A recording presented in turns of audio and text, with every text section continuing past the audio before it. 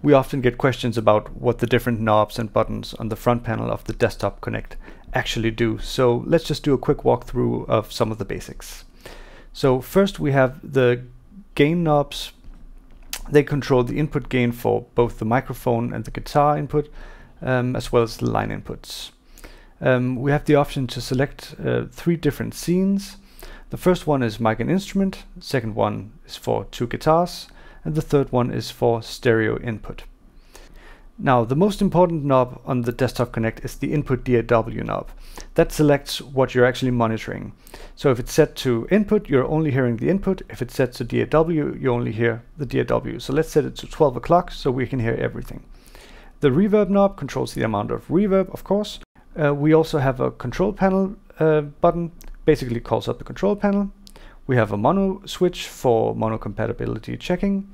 We have a dim switch that basically dims the master output to a preset level. We have a meter selection that allows us to select the input, pre or post, just for monitoring. And of course we also have a phone's volume.